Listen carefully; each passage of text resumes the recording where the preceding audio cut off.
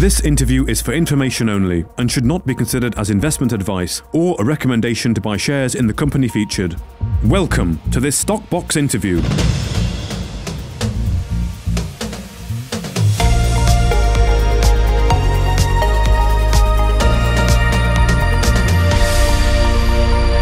Joining us today is Jason Brewer, the CEO of Marula Mining, following an announcement this morning that the company's shares will be dual listed on the A2X exchange in South Africa. Well, thank you for joining us today, Jason. How are you?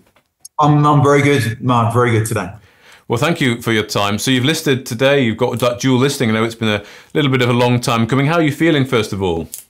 Yeah, look, we put out the announcement in South Africa last night. We have to give 5 days notice before the trading commences on next Thursday, on April the 25th. But it's the first of two dual listings, as you know. It's taken a while, but I think timing-wise, with what we're doing over this quarter, it's good to get it done, put it that way. Good. So, of course, you've got the Nairobi coming up as well, haven't you, that you want to get over the line as well. Can I ask you why? Why is it so important to get these other listings away? Look, the A2X market in South Africa is one of two markets there. So you've got the A2X and then you've got the JSE. With our listing as well in South Africa and in Nairobi, these dual listings are important to provide local investors in the key jurisdictions we operate, South Africa, East Africa. Give them a platform to participate in what we're doing. I think it's critical. It shows our commitment to the region. And it really gives, like I say, the local investors, the local communities, a chance to participate directly through purchasing shares, through investing in us, to share in our success. So, it's one of the key strategies that we have at Marula. Okay, that's really good. And is it a good appetite for private investing, retail style investing in South Africa? Look, in South Africa, you've got to recognize the mining industry has grown up there on the back of 100 years and dominated by 5 big mining houses, some of the world's largest mining companies. So the style of investor there is a much more longer term, conservative, and a revenue stroke dividend focused investor. So, it's not the place for an early stage exploration company, that's for sure. So for us, listing with the assets we've got, the producing Blazeberg mine, our manganese mine now here in Kenya, and the other assets, I think, yes, we're going to be very attractive for investors there.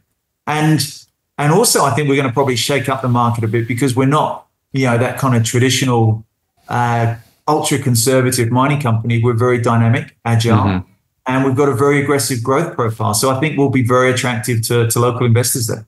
Good. So what do you expect then off the back of this listing? Do you expect to get a bit more active, or the QGC group getting a bit more active, sort of telling the story over in the region and attracting investors in?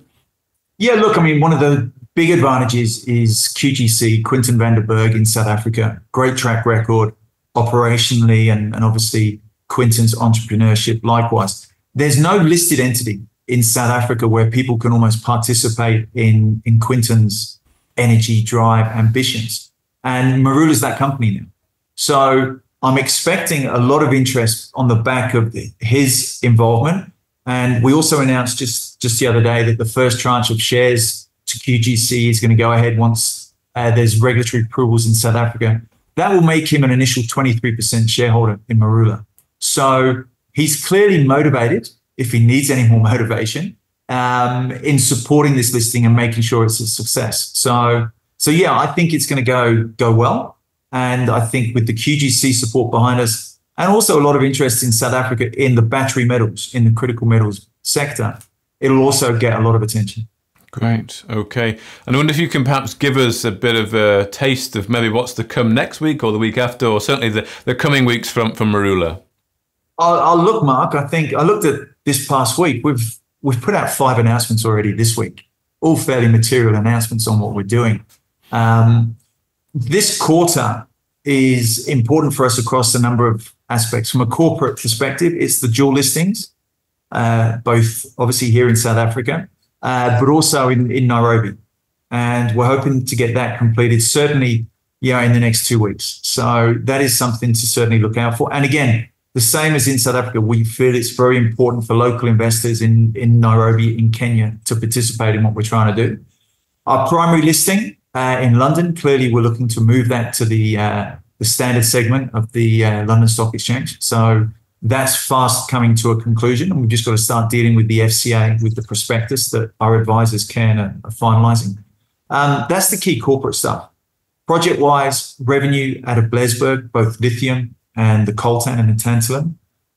Revenue out of the manganese here. First sales to a European-based trading group and to an existing Chinese client. Activities in Tanzania at Kanusi, the copper, which, we haven't mentioned that for a while, but it's certainly, on the list of things to do. And of course, on the graphite. So things moving there at Nyori and Nyori Green. We'll throw in a few little things from out wide.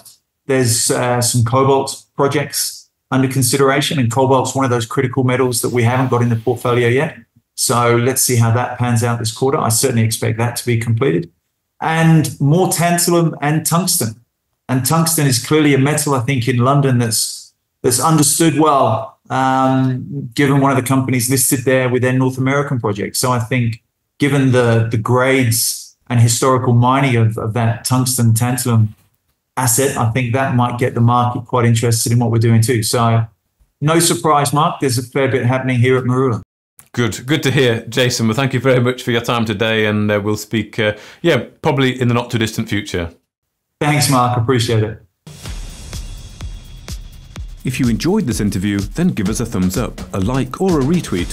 Subscribe to us on YouTube or follow us on Twitter, and hit that notification bell to be the first to know when we release new content. There's loads of great content on our website too, across all our programs at stockboxmedia.com. Thank you for watching.